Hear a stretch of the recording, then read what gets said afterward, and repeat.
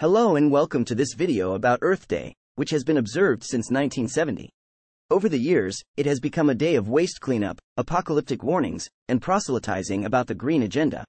While it is true that we must care for our planet, Earth Day has also been used as a platform to advocate for government coercion, especially regarding private property rights and market arrangements.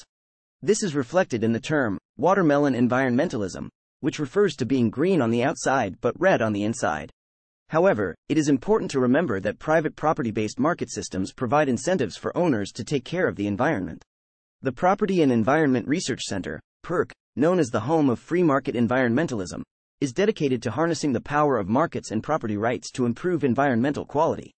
They recognize that conservation is most effective when it is voluntary, cooperative, and makes economic sense. They explore how aligning incentives for environmental stewardship produces sustainable outcomes for land, water, and wildlife. One way that private property rights have always generated incentives to reduce waste is through productive complements. This involves joint products that arise when production processes generate multiple outputs. For example, raising cattle produces both beef and hides as saleable outputs. When the value of hides increases, the added revenue generated from them can absorb a larger share of the costs of raising a steer. Consequently, the revenue from selling the beef must contribute a smaller amount to the cost than before, which benefits producers. They then increase their supply of beef in the process of producing more hides. That increases supply of the other products in the bundle as well, which benefits all those customers by way of greater output and lower prices. Another example is waste reduction. If waste is a part of the bundle of outputs with a negative value, a reduction in waste would increase a producer's profits.